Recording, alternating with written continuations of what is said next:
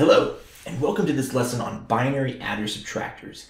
In the last lesson, we looked at how to build a full ripple carry adder to add as many bits as we could possibly ever want. In this lesson, we're going to build on top of that ripple carry adder and turn it into a circuit that can do addition or subtraction depending on what we want it to do. So, before we do anything else, let's talk about subtraction just a little bit. Imagine that we're subtracting some numbers. Let's say we're doing 6 minus 4. Now from elementary school, we know that this is equal to 2. Now how do we do this in binary? If we have 6 is 0, 1, 1, 0, and 4 is 0, 1, 0, 0. And we subtract them, we get 0 minus 0 is 0, 1 minus 0 is 1, 0, 1 minus 1 is 0, and 0 minus 0 is 0. So we see that that's equal to positive 2. What if we wanted to flip this over and get 4 minus 6, which we know in base 10 is equal to negative 2. So let's look at that. We have 0, 1, 0, 0, and 0, 1, 1, 0. And we go to subtract. 0 minus 0 is 0. 0 minus 1 means we have to borrow, so we borrow from the 1. 0 becomes 2. 2 minus 1 is 1. Now we have 0 minus 1, and we run into a problem. Right? We need to borrow, but there's nothing to borrow from.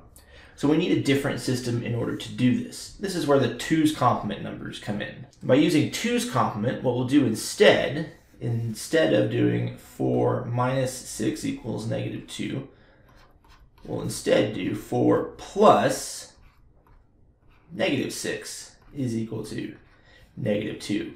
And we'll do that by converting the 6 into negative 6 using 2's complement representation. So we want to do a 2's complement conversion. There are 2 steps. The first step is flip the bits. Right? So 0, 1, 1, 0 becomes 1, 0, 0, 1. And then the second step is add 1. And we get 0 carry the 1, 1, 0, 1. And this is negative 6 in 2's complement. So when we add those numbers, 0, 1, so those are 4 plus negative 6. 4 is 0, 1, 0, 0. Negative 6 is 1, 0, 1, 0. And we add them up. We get 0, 1, 1, 1, which is equal to negative 2 in 2's comp. So that's the basic mechanics of what we're going to do. Now we need to design a circuit to do it. And the important things that we're going to look for is we need to be able to flip the bits and add 1. So let's bring back that ripple carry adder that we had before. There we have it. Now what we need to do is modify it so we can flip the bits of B and then add 1.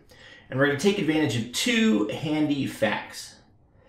The first one is that we have this Cn over here that doesn't really get used for anything. We're going to use that to do the plus 1. And the general form that we're using is A plus B or A minus B.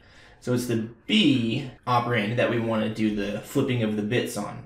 So what we need to do is have something that lets us add 1 and flip B at the same time. That way, if we don't do that, we can still do addition.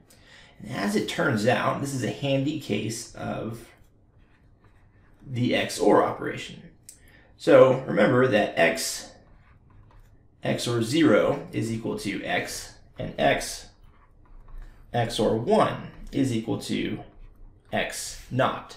So when you XOR with 1, X becomes inverted, which is exactly what we need because we need to invert B and add 1.